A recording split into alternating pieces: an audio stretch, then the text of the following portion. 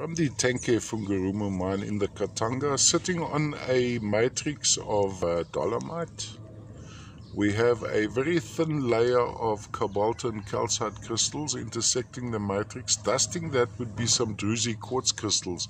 I think on this, not druzy quartz crystals, would be some chrysocolla crystals.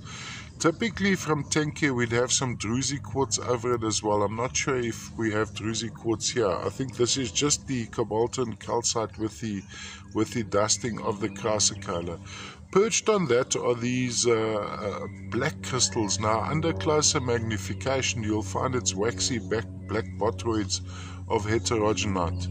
So this is the one point of display. So if you have it lying flat on a turntable, you'd be looking at it like this. Looking from the top down, this would be the effect. You can actually zoom into the still pictures. There's a whole spectrum of things happening on top here. Then when we turn it over, we've got a totally different point of display, which is not at all unappealing. We almost think we're dealing with a different specimen here.